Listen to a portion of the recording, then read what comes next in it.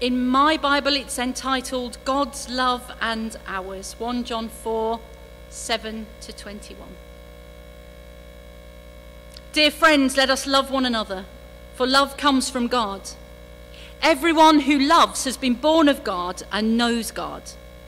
Whoever does not love does not know God, because God is love. This is how God showed his love among us.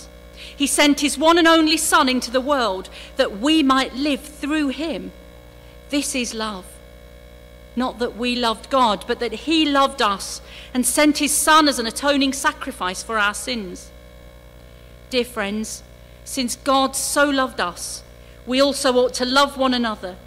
No one has ever seen God, but if we love one another, God lives in us, and his love is made complete in us. This is how we know that we live in him and he in us. He has given us of his Spirit, and we have seen and testify that the Father has sent his Son to be the Saviour of the world. If anyone acknowledges that Jesus is the Son of God, God lives in them and they in God. And so we know and rely on the love that God has for us. God is love. Whoever lives in love lives in God and God in them. This is how love is made complete among us, so that we will have confidence on the day of judgment. In this world, we are like Jesus. There is no fear in love, but perfect love drives out fear, because fear has to do with punishment. The one who fears is not made perfect in love. We love because he first loved us.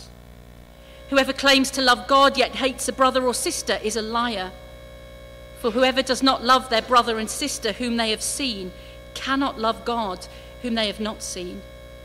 And he has given us this command: anyone who loves God must also love their brother and sister. So I said already, this is the day that I've been simultaneously looking forward to and absolutely dreading. This is the last sermon I will preach until the 18th of September, and I have been agonising all week. I have sweat blood. You know that sense, I'm not going to be speaking to you again now until September, so I need to say something meaningful and wonderful that you're going to take away with you forever and ever, and it's going to stay with you so that you don't forget me. And I don't come back in September and you go, sorry, are you new? So what does God want to say to us this morning? I have genuinely been all over the place. Eventually, though, I settled on this, one of the most wonderful passages in the whole of the New Testament. A passage that tells us how much God loves us, and then exhorts us to love one another, to live lives in response to the love that God pours out on us. Last week we looked at the parable of the prodigal son, didn't we? And we heard again the invitation of God the Father to return to him, to be embraced in his love, to know that no matter what you have done, to know no matter where you have been, there is a place for you. Return to God because he loves you. And it's that simple message of love that is repeated here today. God loves you. It's actually the message, when you think about it, that's at the heart of the whole Bible. Why did God create you? Because he loves you.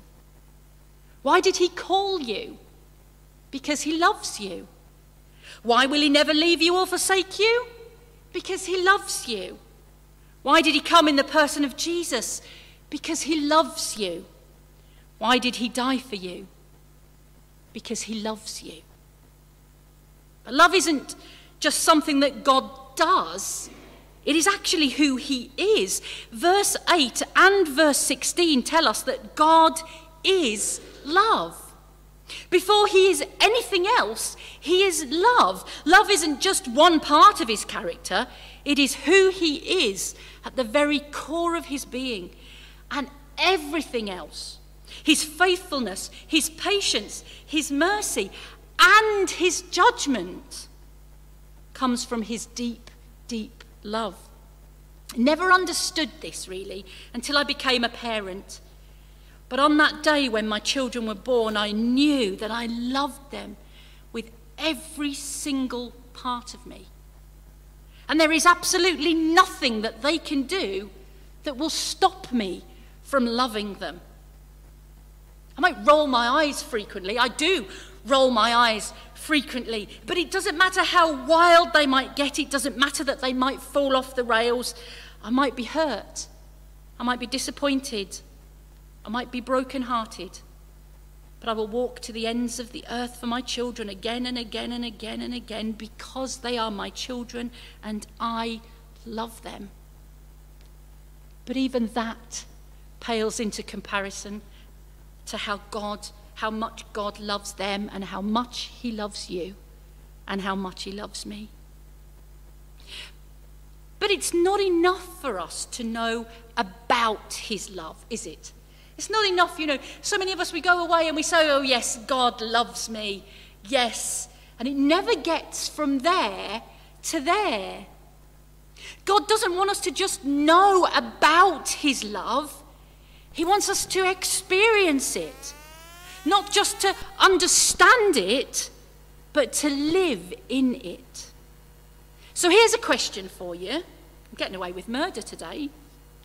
How do you know when someone loves you? How do you know when someone loves you? Come on, give me some ideas. There must be someone who's been in love once in their life at some point on the floor. How do you know? Come on, give me some ideas.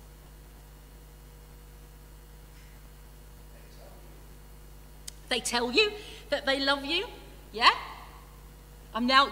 You know how I think, don't you know that I think in songs now, usually bad 90s songs and 80s songs, and all that I've got going through my head now. Do you remember that song, More Than Words? More Than Words. Look it up when you get home, it's brilliant. It's one of my soppy love songs, more than... I won't start singing it. It's one of, when you're in a gooey mood, it's one of those that you put on. It's one Adrian runs. So she's got that music on again, I'm off. More than words, but God tells us he loves us. How else do we know? I'm not talking about God now, I'm talking about anybody. How do you know that the person that you are married to, or the person that you are dating, or the person that you are with, or the person that you gave birth to, or the person that gave birth to you, how do you know that they love you? So they tell you. They want to be with you. Are we talking about our children here? They're like, yeah, suppose we ought to. It's been a month. Yeah. They want to spend time with you. Absolutely. They want to be with you. How else? Oh. You can see it in their eyes. That's really lovely. Find someone that loves you, looks at you like that, yeah. So, how do you know when someone loves you? And some of us have a lot to put up with, don't we, Richard? It's why the church just prays for Adrian constantly. So we know, yes, they put up with our bad habits anymore. They do things for us, yes. You all need to start thinking about your love languages. How do you show love? How do you receive love? And start thinking about this and maybe start living this out a bit more. I thought, it'd be really quite easy. How would you show someone that you love them? And how would you choose to receive love? Maybe that's something to ponder and reflect on. I'm a gift giver. I love someone. I give them things. I want to give them things. This is how much I love you, have some flowers. This is how much I love you, have chocolates. This is how much I have something. I'm a gift giver. That's my love language. That's what I do. I'm a gift giver. I'm a hugger. I love you. Give me a hug. I need a hug. I need that physical, conscious, but embrace of love that says, I love you, that says, no matter how scary the world is, we've got this together.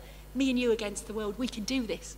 My children hug me, I hug everyone that come into contact with. Adrian never used to like hugging, but he's had to learn.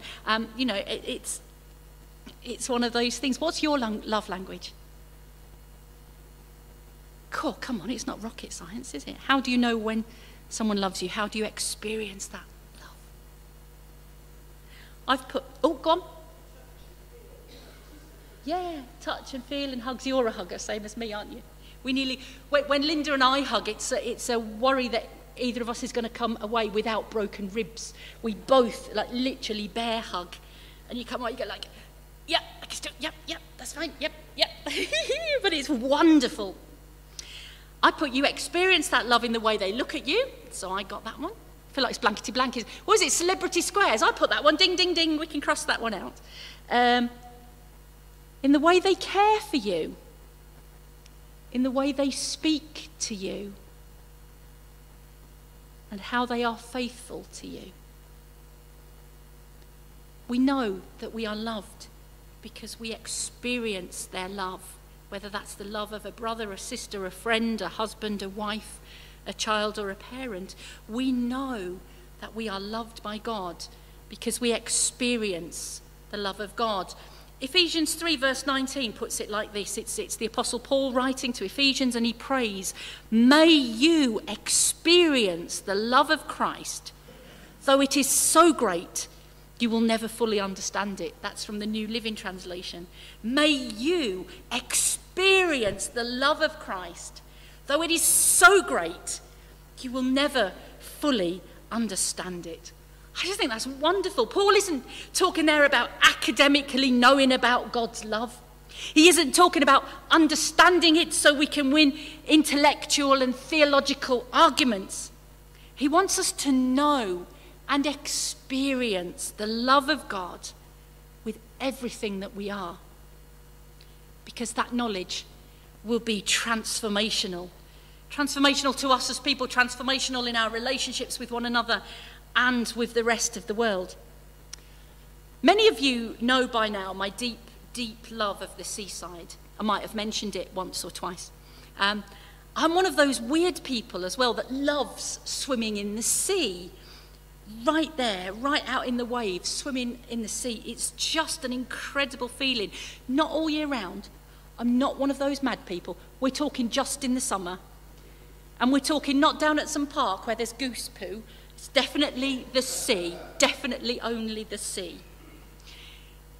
But there, you know, when you're swimming in the sea, one of the many reasons that the sea is so special to me is because it is, to me, such a picture of God's power and his might, and also of his love. So many of us, it seems to me, we paddle on the edge of God's love. We dip our toes in, then run away squealing. But God wants us to dive in, to be completely immersed in his deep, unending love, to rest in it, to be held in it, and to experience the fullness of it. But if we're honest, so many of us struggle with love, don't we? We're okay, we're good at loving others, but we're not so good at receiving love because we don't necessarily feel very lovable. Or we think we have to earn God's love. It's so entrenched in us that we have to earn stuff. Do you know the cake making people? Is it Betty Crocker, the cake making people? You know they do a cardboard box and you mix it up. Well, when they first launched Betty Crocker, they had this cake mix in a box. And all you had to do was add water, mix it up, bung it in the oven, Bob's your uncle. No one was buying these cakes. No one was buying them. So they did a bit of market research and figured out what the problem was. They took out the dried egg.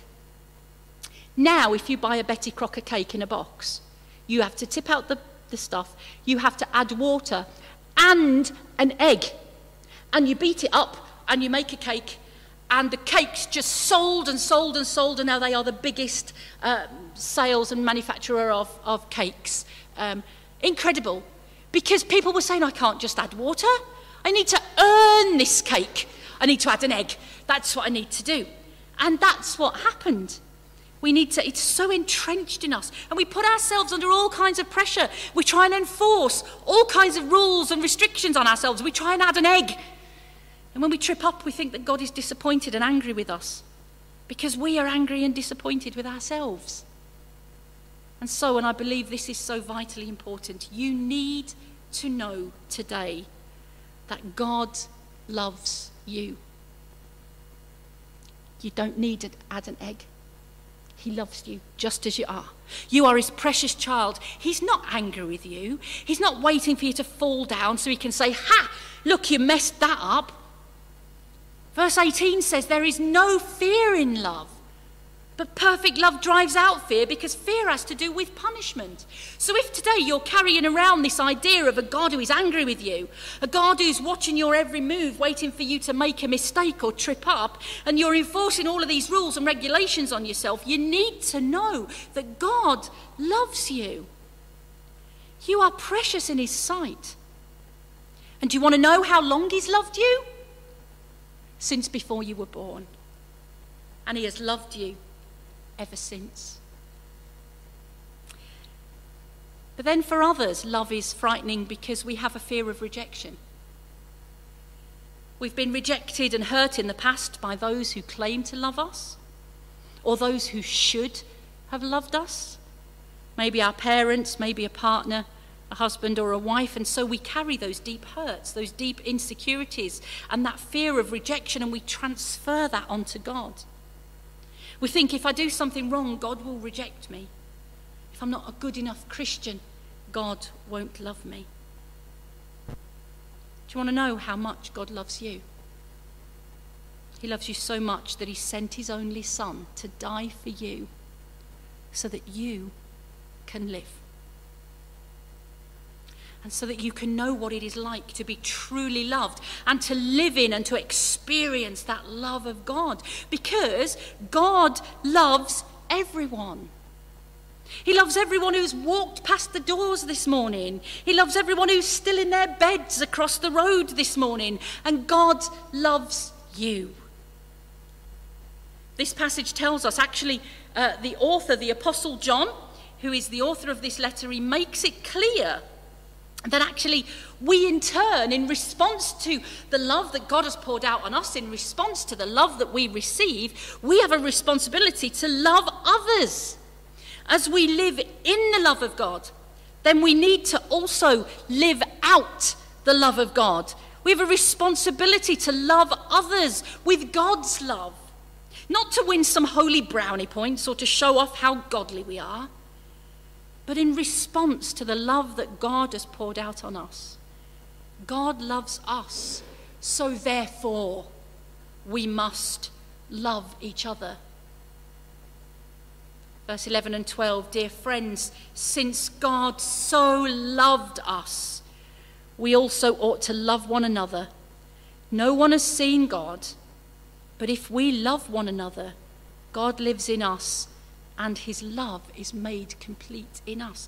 In other words, it is through loving one another that we see God. We see God in each other. How incredible is that?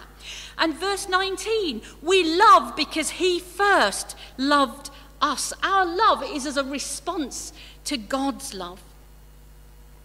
Whoever claims to love God yet hates a brother or a sister is a liar. For whoever does not love their brother and sister whom they have seen cannot love God whom they have not seen. And he has given us this command: anyone who loves God must also love their brother and sister.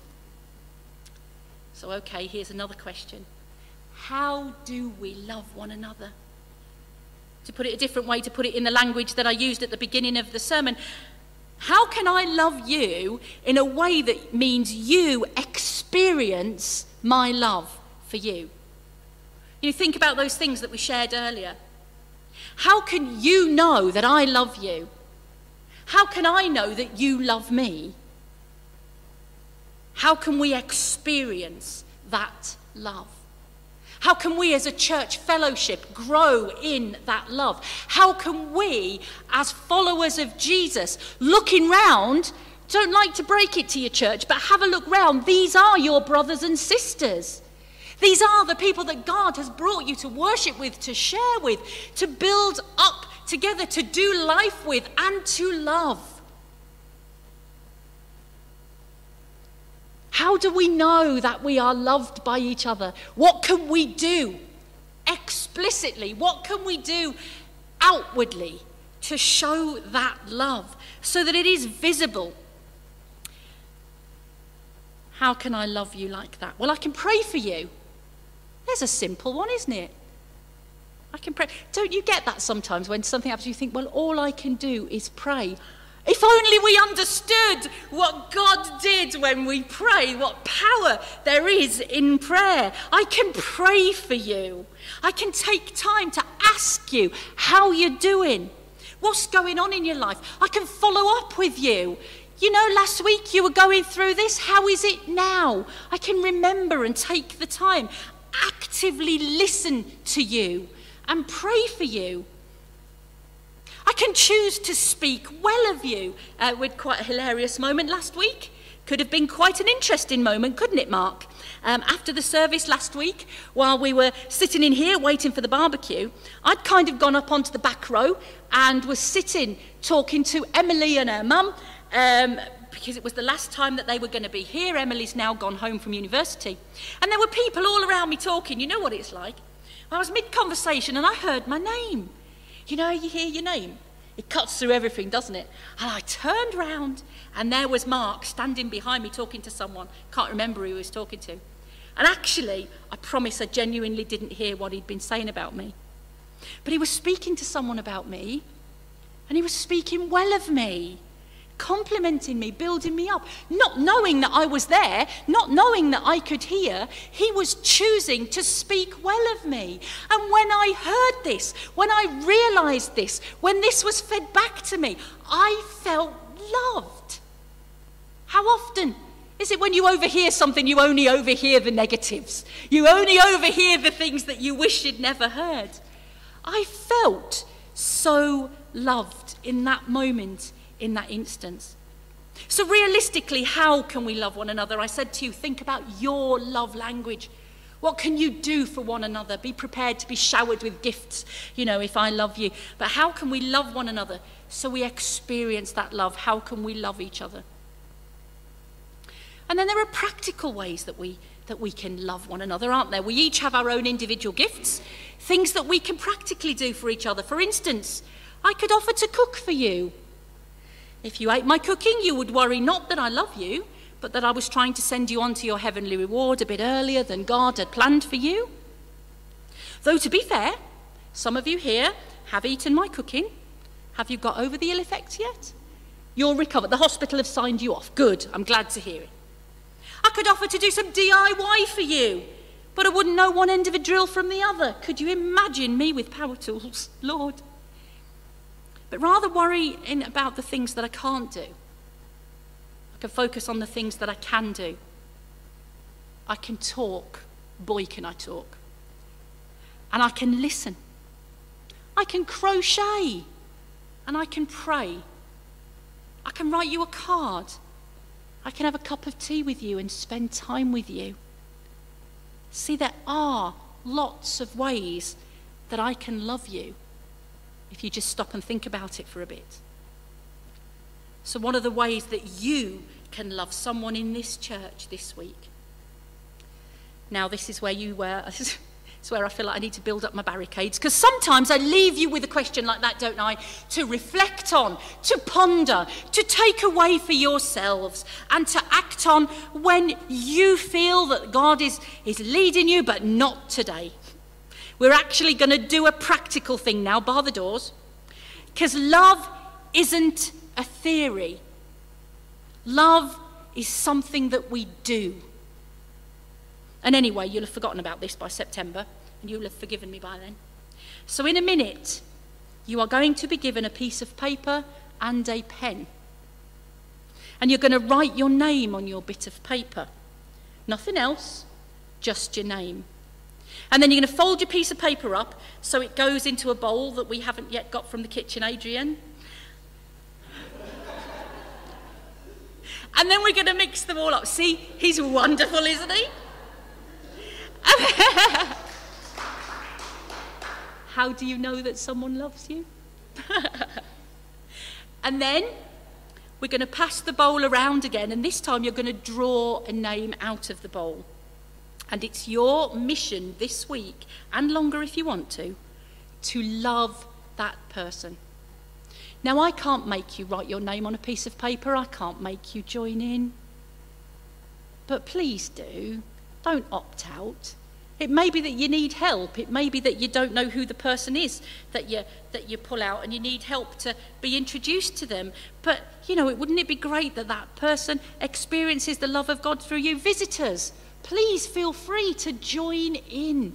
Please feel free to join in. There are ways that we can love you too. Even if you're only here for 1 week, we can send you a card, we can pray for you, we can do those things. We can still do that for you, and you can for us too. So, there are lots of things you can do. Buy them a bunch of flowers, drop them a card, go out for coffee with them, invite them round yours. The list is endless. But church, let it not be a token gesture. Let it not be, let's do it to shut June up and then we never have to do it again. Let it be an act of love. Let our love be seen towards each other. How can you love them? How can you go out of your way for them? How can they know that they are loved? How can they experience the love of God through you this week? So it should work out that you put your name in and you get a name out. After we've collected everybody's name, you then get a name out. And it should work out that you have someone to bless and someone will have you. Now, it's your choice. If you pull out your husband and wife, if you pull out your husband or your wife, it's up to you whether you want to keep their name and do something extra loving this week. I'm not having any, but I show her I love her every day of the week. I'm not having any of that. I'm talking about if you pull out the name of your husband or your wife, you do something extra this week. Or maybe you want to put it back because you do show them that you love them every day of the week and you can draw someone else.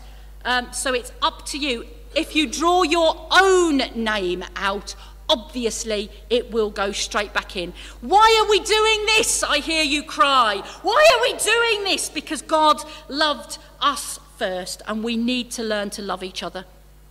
So often we're frightened of doing anything in case we get it wrong, or we say we're shy, or we say we don't know what to do. So for safety, we do nothing. What I'm praying is that as we bless someone this week, possibly someone we don't know, possibly someone we don't speak to often, then new friendships will grow. And as we bless others, then we in turn will be blessed and loved. I know you shy people are hating this, but it is a way of causing you very shy people to actually talk to one another. We love because God loved us.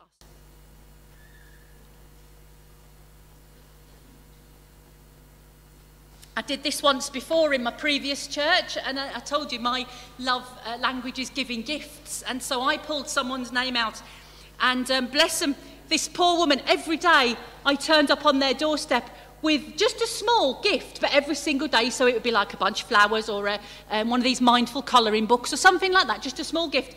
And by the fourth day, she said, my neighbours are going to be talking, the pastor's on my doorstep every day. They're going to be wondering what I'm up to, It's like, oh, I hadn't thought about that.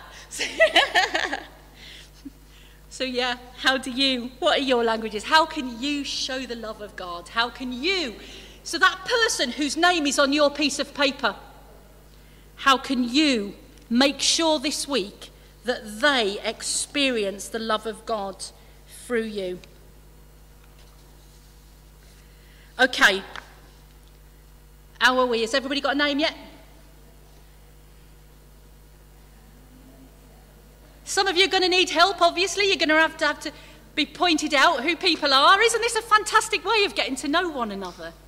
You can see why I'm doing this on the last week, Richard, before I'm off now till September. They can't have a go at me. I'm not here to have a go at. Address all complaints to Jenny.